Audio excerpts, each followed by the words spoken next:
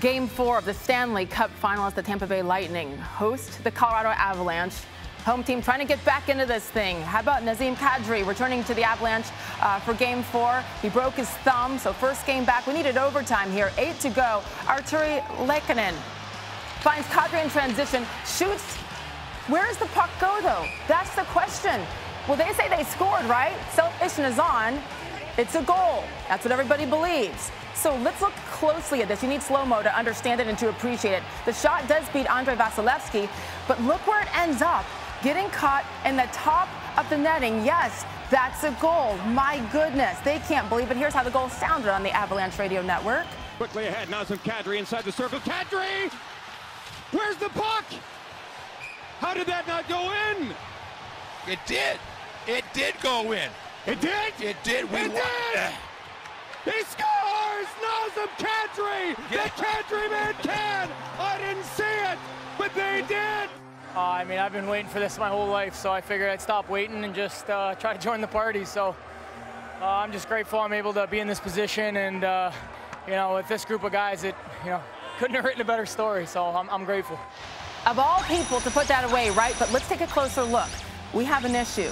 Colorado has, count them, 6 men on the ice as Kadri comes on. However, the man coming off, Nathan MacKinnon, he's out near center ice. So, yeah, Kadri makes a beautiful move here for the goal. His first game back since June 4th. He gets the game-winning goal in overtime. First career playoff OT goal. It's 3-2. They take the 3-1 series lead. But are you kidding me? 6 men on the ice? I told you, there's drama everywhere. Listen to John Cooper post-game. Just watch this team, what they've gone through and the battling that's gone on, and we're all in this together. Players, coaches, refs, everybody. But this one's going to sting much more than others, just because I think it was taken on. It was potential. I don't know. It's hard for me. This is going to be hard for me to speak. I'm going to have to speak. I'll speak with you tomorrow. You're going to see what I mean when you see the winning goal. And my heart breaks for the players, because we probably still should be playing. I'll be available tomorrow.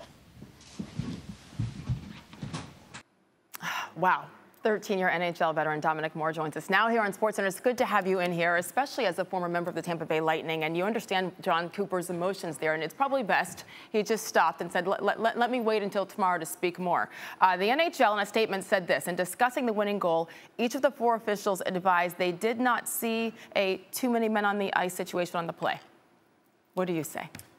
The NHL basically acknowledging they missed the call. And I feel for John Cooper. I feel for those players. I've been in that situation. I know what that feeling feels like. With too many men on the ice? Let's not forget, the Lightning themselves benefited from the exact same situation last year against the New York Islanders, where the Lightning had too many players on the ice in a big goal, a go-ahead goal in a playoff game in the Eastern Conference Finals. These things happen. It's sports. It happens in hockey just like it happens in any sport. You know, the fluidity of the line changes, they happen so fast, so quickly. Yeah. They're really hard to pick up. Obviously, the refs would have wanted to have that one back, but these things do happen. And for the Lightning, they're going to have a short memory. Okay, so real quick, since you have been literally in this position in the conference finals, not in the Stanley Cup final, but as important almost, right? What do you say as a player to get over this? Because now down 3-1 versus 2-2, potentially this is a completely different mentality. Yeah, Stanley Cup Finals down 3-1. You know, when I was with the Lightning, we came back from a 3-1 deficit against the Pittsburgh Penguins.